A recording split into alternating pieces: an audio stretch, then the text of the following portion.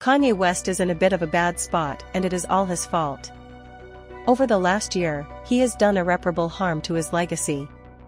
However, earlier this week, he attempted to apologize.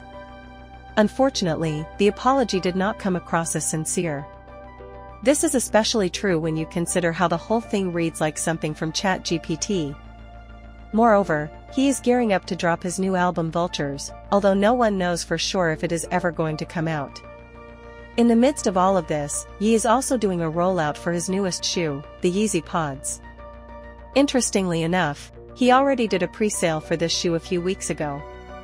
However, today, the shoe was officially released to the public over at Yeezy.com. Now, people can purchase the sneaker for $200.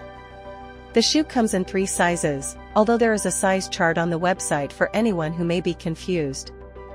Additionally, Ye modeled the shoe on his Instagram account, making this one of just 3 posts on his page. Kanye West and his new kicks. For those curious, the shoe is incredibly minimalistic.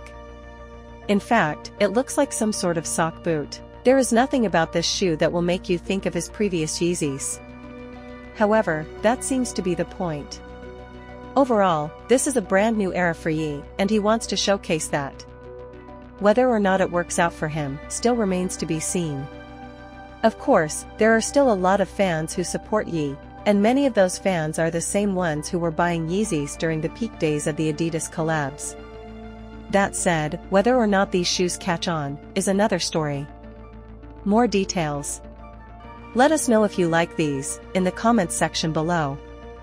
Additionally, stay tuned to HNHH for more news and updates from around the music world. We will continue to keep you informed on your favorite artists and their upcoming releases.